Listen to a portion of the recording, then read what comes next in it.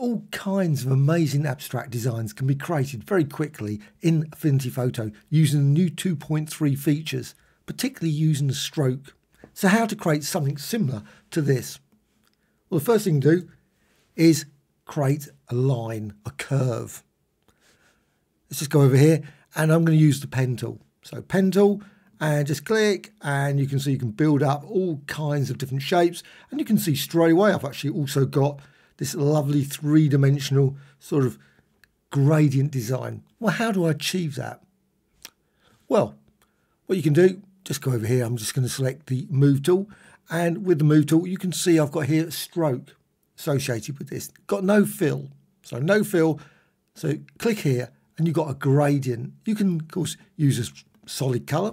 There is just the result of a solid color, maybe blue, green, etc. But what you can also do is you can go here with gradients, and you can create a variety of different gradients.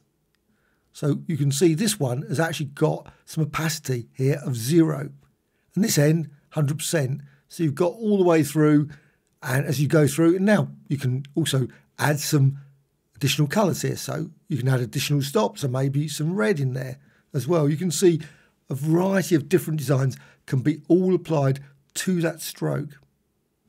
And you can modify the position, you can just change that, tweak it, and you see as you change it, the result is slightly different.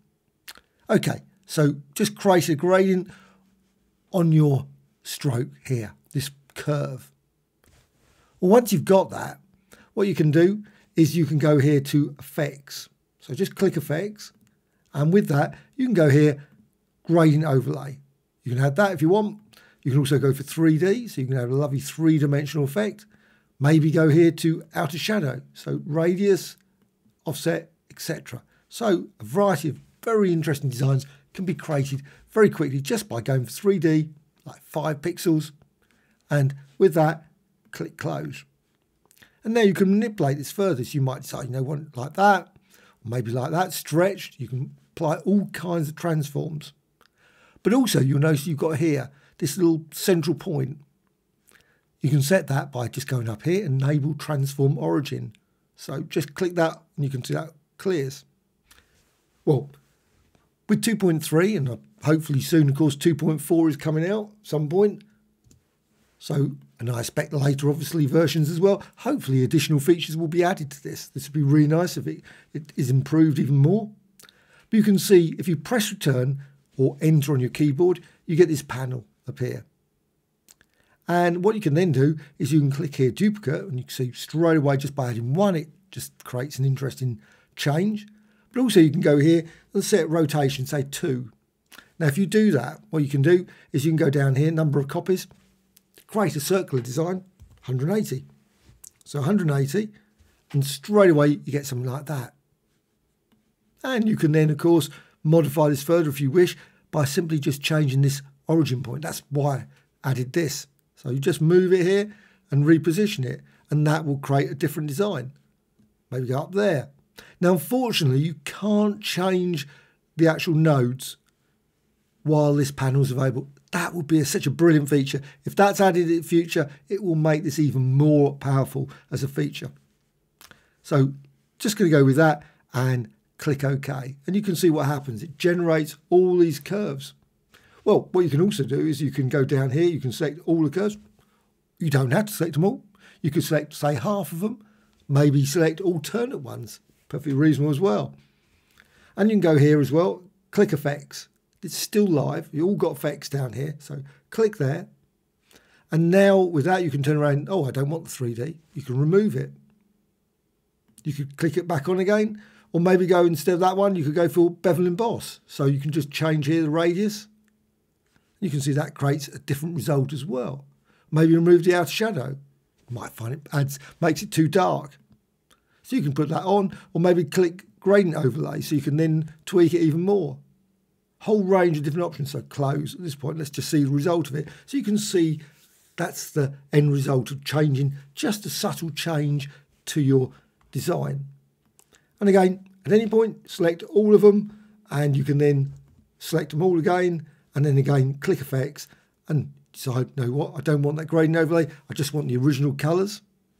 And Bevel and Boss, I can change the profile. So I can just click here, just try different ones. And by just changing, now it's not going to be instantaneous. Sometimes when you change some of these things, you've got 180 layers. So it sort of makes it a bit slower. So, and click close. And again, you can see the end result. You may prefer the early ones, just undo. Undo, and that's that. Now, let's just go back again. Let's just remove all those. So again, all you need to do always is just go over here and pen tool. So pen tool, just add. Now, if you don't see this initially, and like I say, you probably, by default, you might find, say, something like this. So colour, you might get some design here, and with the stroke, click there, maybe colour, and you might have, say, like that. Now, you're probably wondering, how do I achieve this sort of design, this sort of unusual effect? Well, it's here. Just click here. And you can go here and you can modify this. So you might decide, you know what, you don't want that sort of design. You might want this design. So change the width and click here the pressure. And then you can just change this. And you can, of course, create a variety. Now, unfortunately, this panel is not, you can't resize it. So it's not super flexible. You know, it's reasonable, but you can tweak it, move these around. It's not as ideal as, say, a width tool in Illustrator. If you've got Illustrator, you've got width tool, you can tweak this infinite ways. This is good, but not as flexible.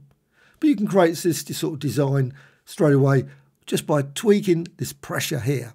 So that's how you create that. And again, to get the gradient, simply click on the stroke, gradient, and you can see you've got a gradient here. Now the gradient you've got will be probably different from that. And of course you can vary it. Now the end stops, they can't be moved. You've got the end stops, and you can always just change the opacity, so you can reduce the opacity down. That creates sort of an interesting sort of obviously completely vanishes. And also go up here, you can make it any colour you want, so maybe red or green or blue, whatever. Or double click, add some more, maybe go for some blue, double click, and then add some another one. Let's go for a green there, and so on. So you can create some very interesting sort of line designs very quickly. Now, notice I've got fill still set here. I don't want that. You can always remove the fill just simply by going here. Just click this and click here. So then you've got rid of that. So this design, again, you can still manipulate it. Just go to the node tool. So with the node tool, you can go down here and you can click the line and you can just drag. You can click it so it actually adds another point, or you can just hover over it and just like that. So just move it around, and you can create a variety of different line designs very quickly. And once you've done that, you can then again press return or enter on the keyboard, and need the move tool selected, does help. Press return and you will get this move/duplicate. The key thing is the move tool. Need to be on the move tool. If you're not on the move tool, it's not going to work. It will just beep at you and say, nope, don't know what that means. So this comes up. And again, you can change it. You don't have to go for 180. I just chose 180. You could go maybe for something else, a duplicate and rotation, say 4. Now I want obviously all the way around, so that's 360. So what you need is, well, you need to go for 90. So 90, and you'll get that circular design. Again, you notice you've got here, you've got this little, here, transform. Here it is there, and you can still, while you've got this, you can move this around, so you can reposition it, and you can create a variety of different designs, line designs, very quickly, like that. Lovely little design like that. So, happy with that. So click OK. And again, got all the curves. If I deselect that, you can see design a bit better. Now, there's always going to be slight imperfections. It's not going to be perfect. But what you can do, because of course things overlap, and you can select them all again, or select half of them, perfectly reasonable, and again, tweak it. Now you can also go over here and go to the node tool. So here's the node tool, so here's node tool, and you've got here, you've got the stroke here. You'd think, oh, you know what? I don't want that gradient, or I don't like the purple or whatever. You can always click on that, and you can see you've got that, you can then tweak that, and as you do that, you can see it changes.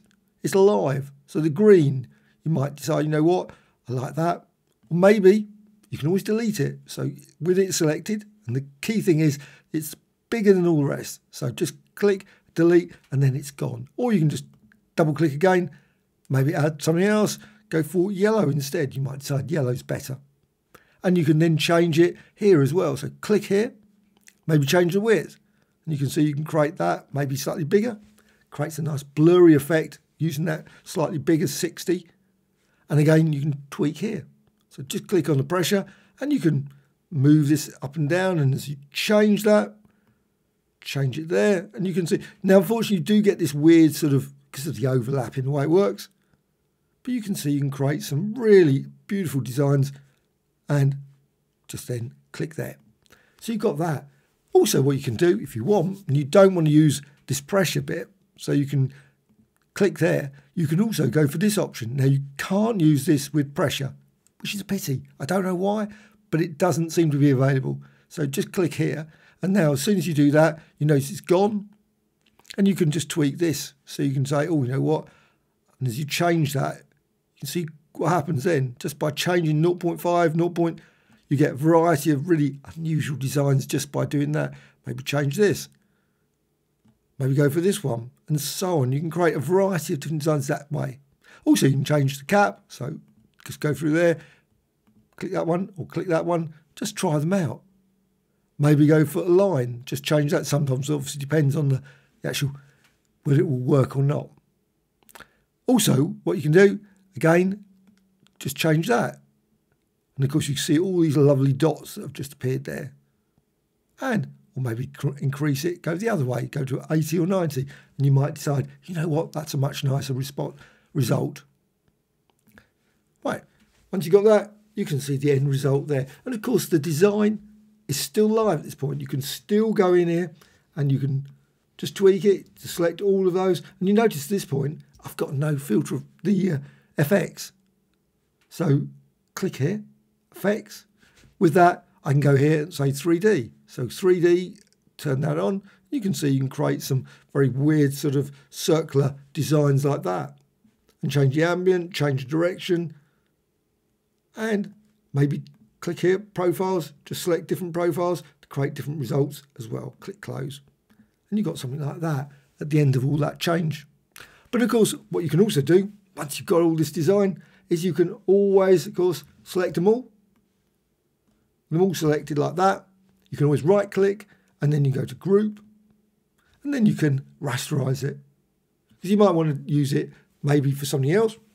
Maybe you decide, you know what, with this group, I can hold down the Alt Option key and I can duplicate it. Now, of course, by doing that, you're just creating a lot more layers. So you might want to undo. Probably if you're going to duplicate it, I would suggest best, unless you've got a very powerful machine, is probably go to layer and then go to rasterize. So it's all rasterized into a single pixel layer. Now, when you move it, if I hold down the Alt Option key and drag, you can see the duplication is a lot smoother, a lot quicker. But it does mean, of course, this design you can't change. So just get rid of those, just go there. But of course, another thing you can do, you can always then go to filters, distort and deform, or other filters, of course, are available, or colors.